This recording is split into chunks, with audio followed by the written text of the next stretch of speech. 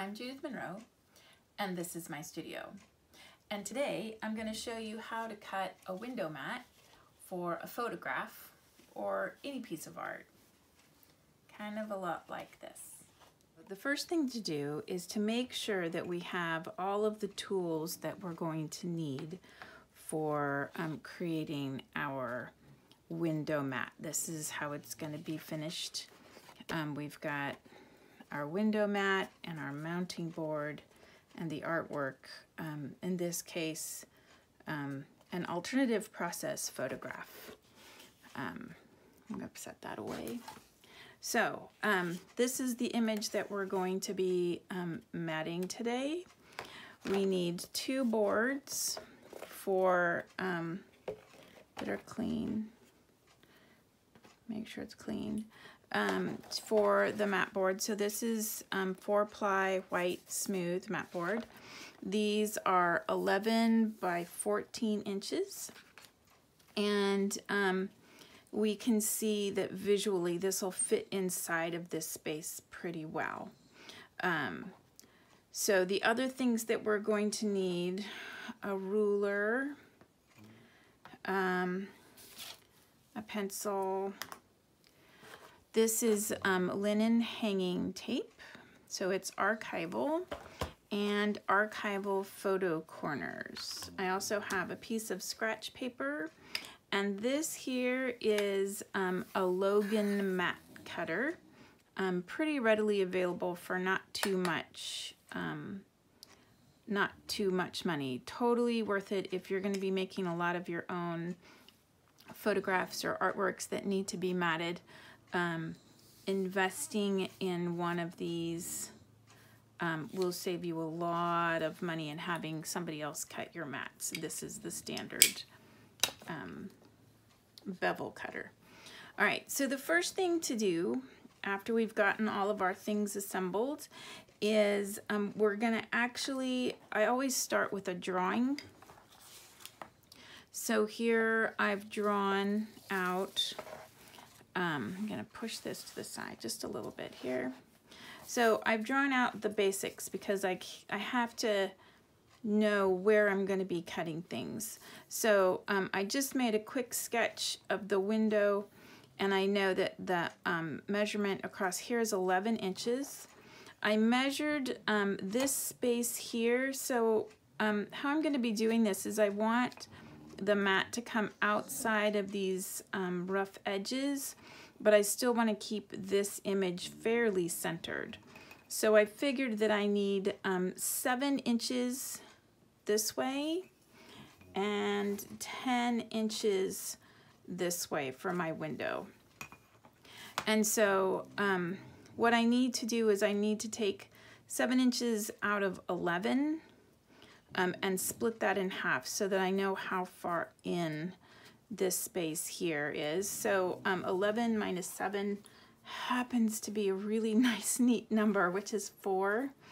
And that 4 split in half is 2 inches. I didn't even plan that, and that makes it so easy. So I write on my drawing that this space here needs to be 2 inches each. Oh, look. Simple math today. And then this way we've got 10 inches and 14, and again that gives us 4 inches, but if we split that in half, it's going to look kind of awkward. We always want to leave a little bit more space at the bottom so that something looks visually centered, and in something like this we would want to make it maybe a 1/2 to 1/4 inch more on the bottom. It's an optical illusion. If I made these exactly the same, it would feel like the space at the bottom was too small. So half, if I did them both, would be 2 inches, but if I subtract 1/4 inch from the top and add it to the bottom, that'll give me a 1/2 inch more down here. So that would be 1 3/4 inch on the top, and adding 1/4 would make that 2 1/4 inches on the bottom. Okay, so I'm gonna sketch this out now. I'm actually going to set this aside and keep this handy. And on my board, my front board, I'm gonna put my backing board aside as well. And I'm gonna bring my mat cutter over here because it's gonna help me with my measurements.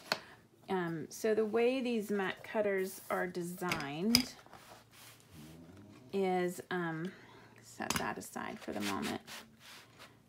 This kind of lifts up and I can place things under here, and I have a nice scale here that's gonna show me where my inches are. So if I adjust this, and this says 2 inches right here. Oh, it says, and read the scale from this side. So be smart and make sure that you're reading the scale from this right side. I need this board in here to help me protect. So when I'm cutting things, I do it right. This is how it's designed, is to cut through the top board and into the bottom board. And I don't really need it to make measurements, but I'm keeping it in here. So now this is 2 inches. So I can lift this and I can just give myself, make sure I'm writing on the back side. That's important. So I'm drawing on the back side of my front board. I almost messed that up. That would have been so sad. Okay, so 2 inches on the side here. 2 inches on the side here. I want to give 2 1/4 on my bottom.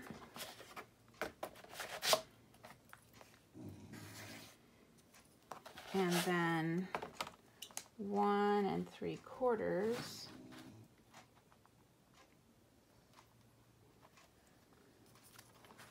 on my top. And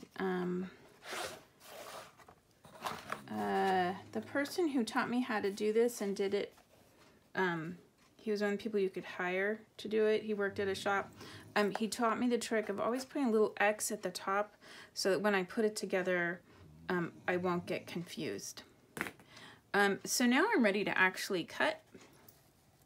And I'm going to, before I do that, I want to do a little reality check. So I want to kind of look at this and imagine these lines coming down here. So it's good to see that these lines will still come to the inside of my paper here and still have enough space. I wanted to give it plenty of breathing space here.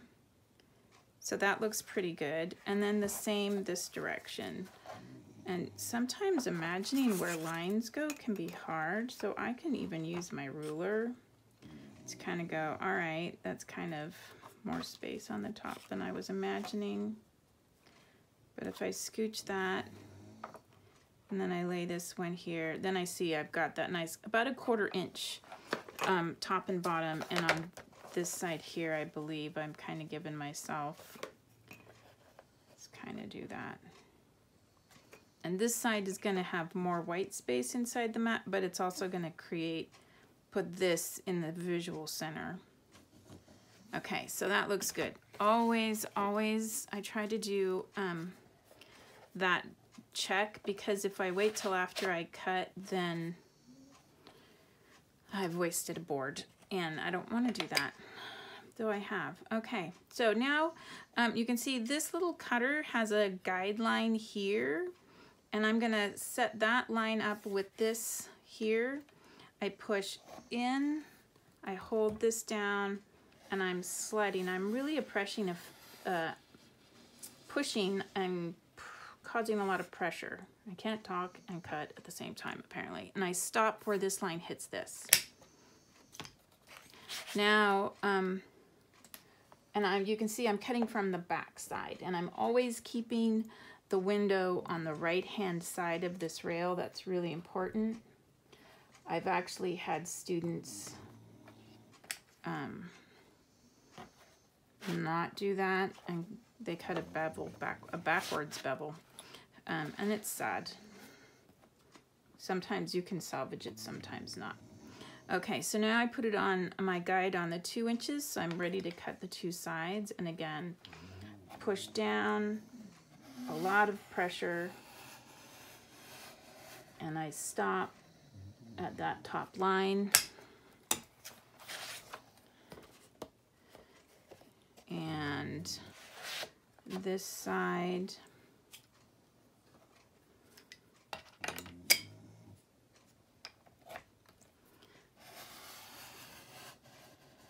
it takes a little bit of practice to get the control and the pressure. But you can do that. So now I'm ready to do my final cut on the bottom. You can see everything's kind of wanting to slide apart here.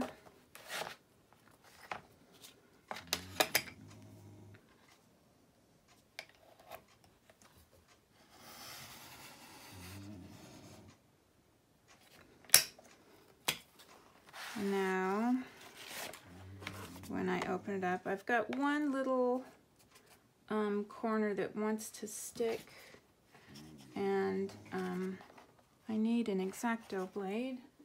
Okay, so now instead of pulling, if I tore this apart, because there's just a little tiny bit of the mat board still there, I would cause a tear. And so instead I just used an X-Acto, and now I've got my window. I'm not done yet. So, but I'm ready to assemble. Look. There, that's how it's gonna fit. So now I'm bringing my backing board over.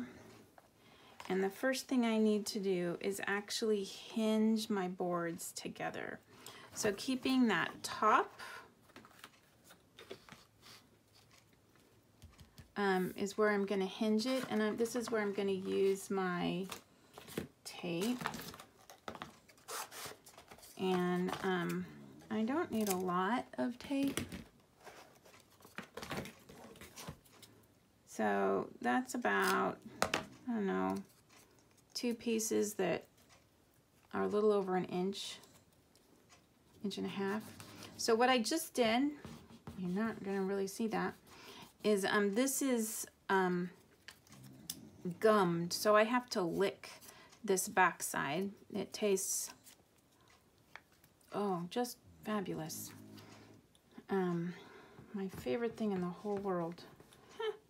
So I'm giving it pressure, and I'm kind of using my fingernail to kind of get that in that crease there. And it dries fairly rapidly, and so now I can just fold it.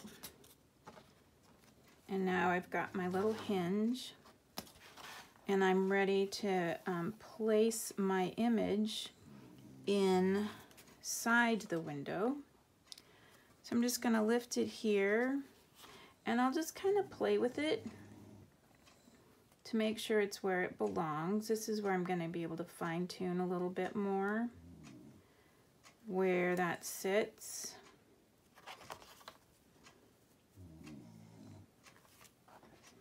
So, and when I've got it where I like it, I'm going to use a weight. Sometimes students have even put their phone on here as a weight. I have a little bag of pebbles. Just want to make sure it's not something that's going to hurt the surface of the photograph. And now it's not going to move. And I get my little photo corners. These are little clear pockets. I can also make photo corners. There's a lot of different ways, but this is simple and easy.